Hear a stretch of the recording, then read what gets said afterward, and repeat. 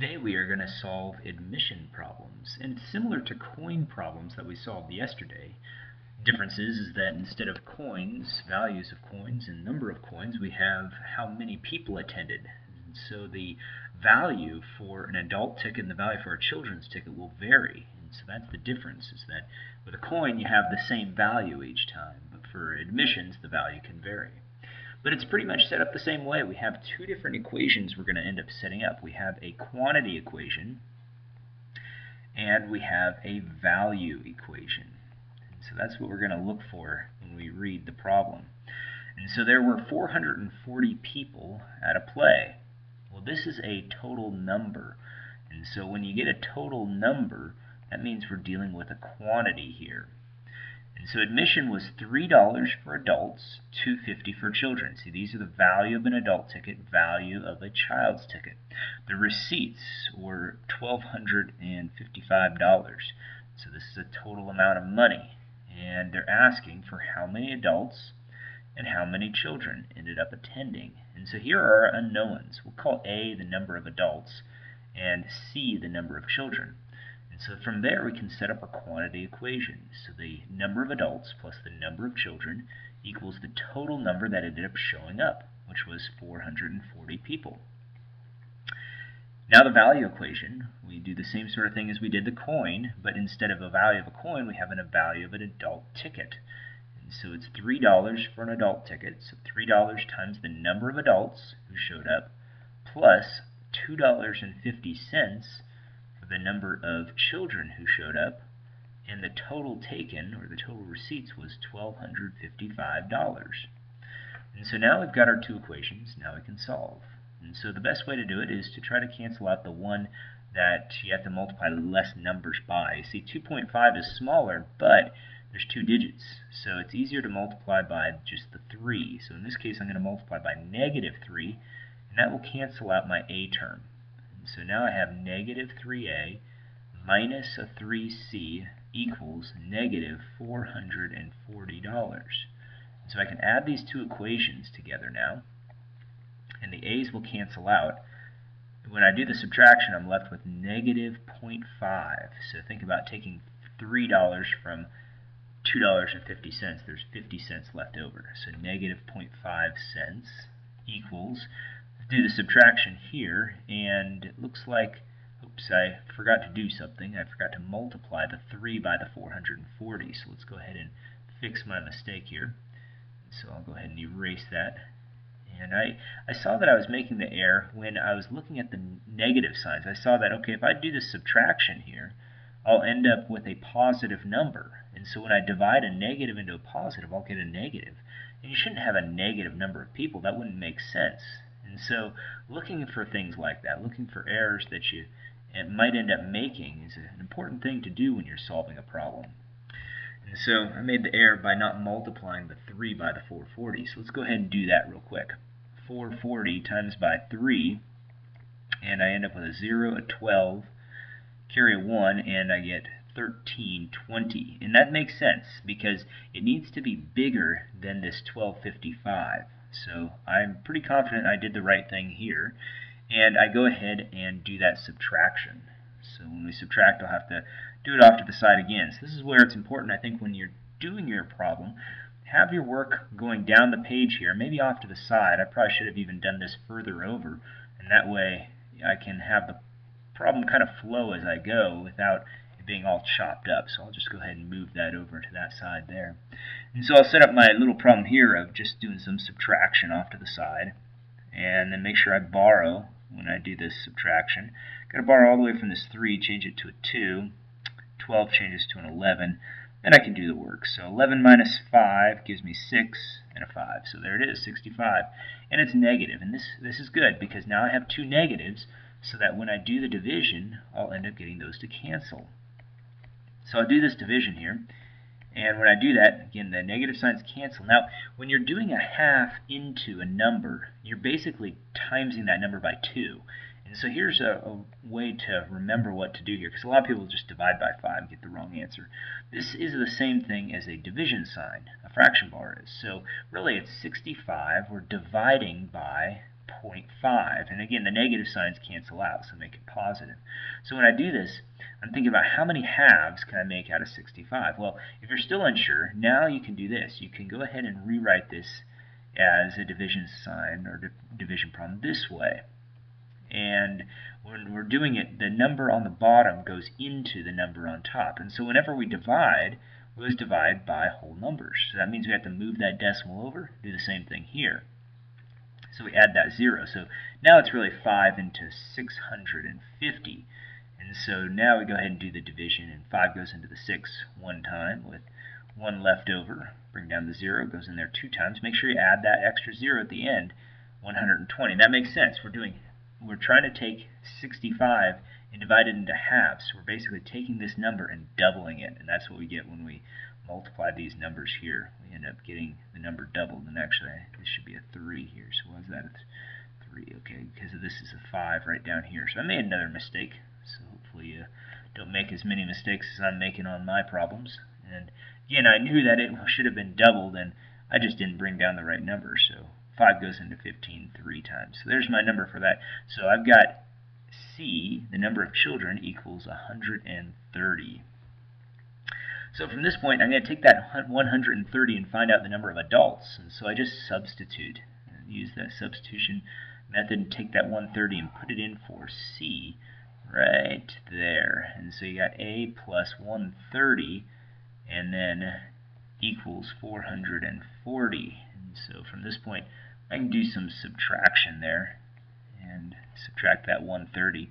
And it's important to, I've made a few mistakes, a couple mistakes already, and it's real important to make sure that when you're doing a problem, you're thinking about what that answer should be. Because if I wasn't thinking about what that answer should be, I'd end up making another mistake. And so, again, important to look at what you're actually doing and making sure it makes sense. So, again, look at this one here. Look, I ended up putting a 4, an extra 4 instead of a 0, so I would have had the wrong number once more. And so when I go ahead and do that subtraction, that leaves me with this 310 as my answer. So the number of adults is 310, the number of children is 130. And then you can go ahead and add back and see if that makes sense. You see, 0 plus 0 makes 0.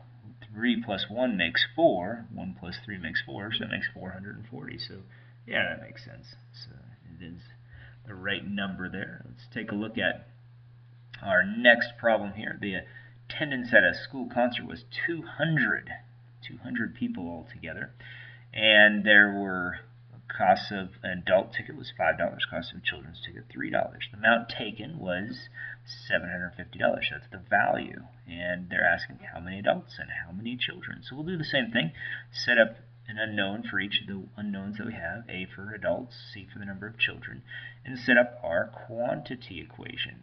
So remember, the quantity equation is how many we end up having. So quantity, and we have a total of number of adults is A, number of children is C, and there is 200 altogether. And then we have our value equation. So this is where the dollar signs come in. And so we have $5 for the number of for the cost of an adult ticket, and we have $3 for the cost of a children's ticket. And the total taken is the amount made, and so $750 is that number. So when I'm looking at these numbers, try to just multiply by the easier number to cancel out, because we have to find both. So I'm going to multiply by -3, and let's try not to make as many mistakes as I did last time here. So think about the numbers as you're doing it. Okay, -3a, that makes sense.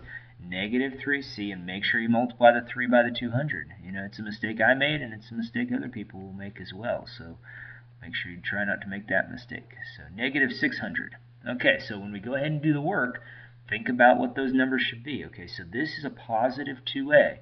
So if I have a positive 2a and the c's cancel out, that means this number needs to be positive. If it's not, then you're doing something wrong.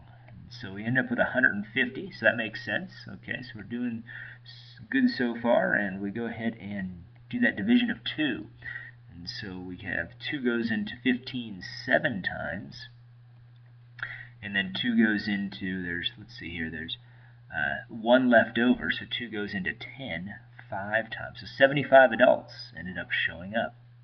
So let's find out the number of kids, or number of children. We just take that A value that we got of 75 and substitute it back in there. So we have A, but in place of A, let's go ahead and rewrite that number 75. So we'll write down 75 plus C equals 200. So all you have to do here is just subtract that 75 from both sides. So make sure you borrow when you do this. And if you get 720 or 725, you know you're doing something wrong, or even 775 or 275. So we end up having to borrow here all the way back from the 2, change that to a 1, 10 changes to a 9, and then we do the subtraction. So we end up with a 125. And it makes sense if you add these numbers together again. 75 plus 125 makes 200. So that's another way people will end up doing the subtractions. They'll just think about adding. Well, what plus 75 makes 200? Well, 25 plus 75 makes 100, and then you just add an extra 100. So 25 plus 100, 125. So another way to do the same type of problem. Last one here, we have the admission of 340 people paid to go to a game. Price for an adult ticket was $2. Children's $150. Total brought in $600. How many adults? How many children? So let's set up our quantity problem, or quantity equation here. So the quantity this time, get this spelled right here. Quantity this time was A plus C equals 340 in the value equation. Well, we have the value of an adult ticket was $2, the value of a children's ticket $1.50, and the total taken was $600. So we'll go ahead and multiply this time by a -2 to cancel out the A term. It'll be easier to multiply. Now when you do it, this is going to be similar to the first problem we did, because you see we'll end up with a -C value. So make sure I multiply this. We get 0, 8, and this makes 6.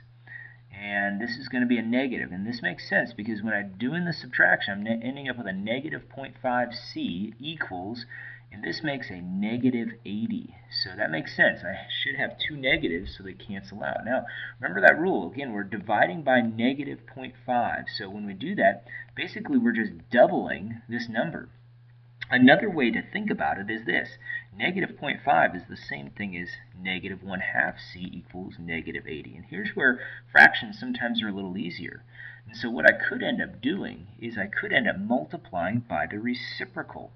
And see, instead of having this decimal form, if I have the fraction form, I multiply by the reciprocal. See how those 2's and the negative signs will cancel? Do the same thing on this side, -2. And here we have C equals 160. So that's how I got my answer without having to do some division. I just did multiplication. And so from there we can just take that 160 and substitute to find out the number of adults. So A plus 160 equals 340. Subtract that 160 from both sides, and we'll get our answer. So we'll go ahead and do that. Make sure, again, you borrow a little bit. So we got 0, borrow from the 3, change it to a 2. Do that subtraction. We've got 1. 14 minus 6 makes 8. So 180 adults. And check your math there. See if you add up, should add up to 340. 8 plus 6 is 14. Carry a 1. 1 and 1 make 2, plus 1 makes 3. So it does end up working out. So those are the problems that you'll see on tonight's homework. Good luck.